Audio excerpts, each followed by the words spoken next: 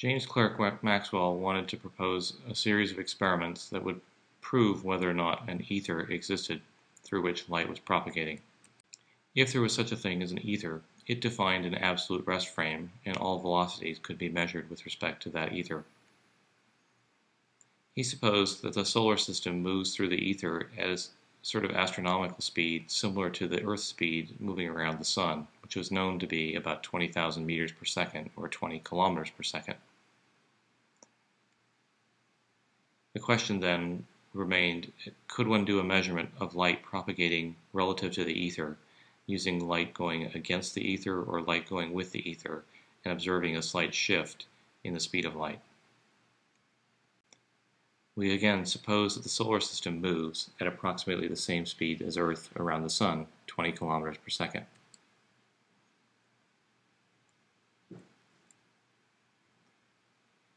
If light would approach the Earth both from upstream in the ether or from downstream in the ether, it would slightly shift in speed because of the Galilean addition of velocities relative to the ether. Things coming from upwind would be moving at speed v plus c relative to Earth, and things coming from downwind would be moving at speed v minus c relative to Earth. Maxwell contacted David Todd at the U.S. Almanac Office from the Navy for astronomical data recorded over a number of years. The data that Maxwell sought concerned the eclipse or the data of the data that Maxwell sought concerned the orbit of Jupiter's moon Io, recorded over a number of years. Romer had used the speed of, or had measured the speed of light using the time it took for Io to go through an eclipse around Jupiter and then return. In other words, Romer had used the orbit of Io around Jupiter to measure the speed of light. As Io goes in orbit behind Jupiter, its view from Earth is blocked, and we would say it goes into eclipse. The amount of time for that eclipse is roughly constant because the orbit period of Io around Jupiter is constant. Romer did eclipse measurements at two different times. Once, when Earth and Jupiter were on the same side of the Sun, and so light from Io merely had to propagate to Earth this far. The second time was when our Earth and Jupiter were on the opposite sides of the Sun, and light from Io had to get all the way over here to Earth. The period of Jupiter is approximately 12 Earth years, so in the 6 months necessary for Earth to go on the opposite side of the Sun, the location of Jupiter is essentially unmoved. It appeared to Romer that the second eclipse lasted about 10 minutes longer than the first, and that simply reflects that light from Io simply had to go further, the distance across Earth's diameter of orbit, to reach the Earth.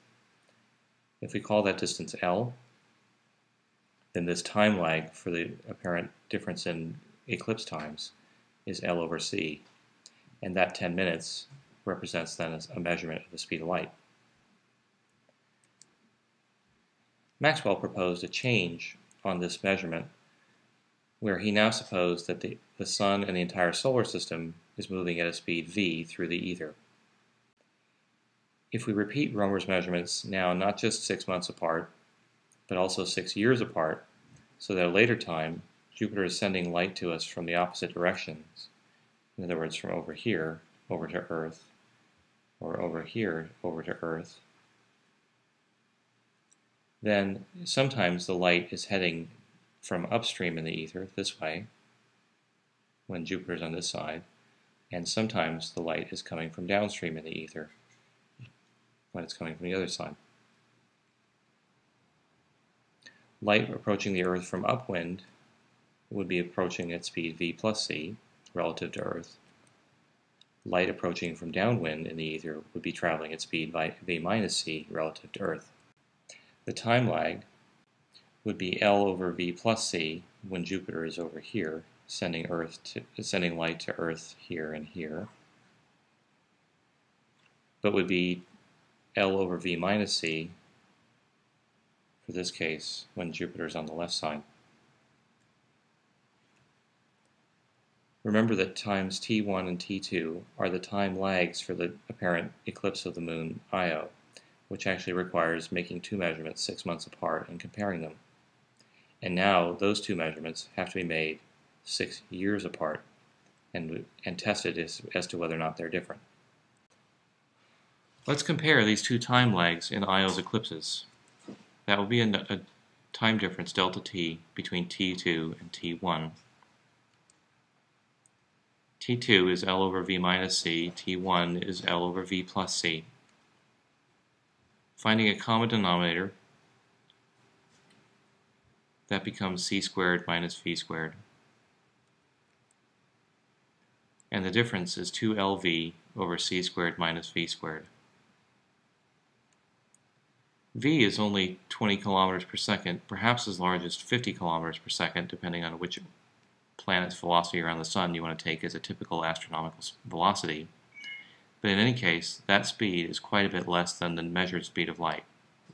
So we can approximate that this is roughly 2LV over C squared. That's equal to 2 times T naught, the original speed time difference measured by Romer about 10 minutes.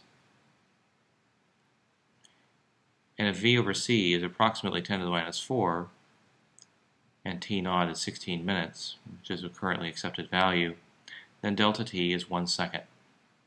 In other words, by taking a set of 4 measurements acquired over a period of 12 years, or 6 years, excuse me, the delta T there would be approximately 1 second, which is not all that much.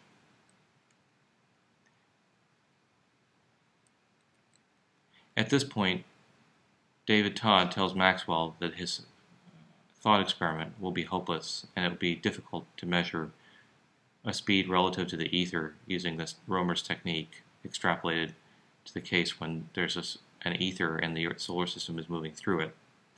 Clearly at this point, a better strategy needs to be found.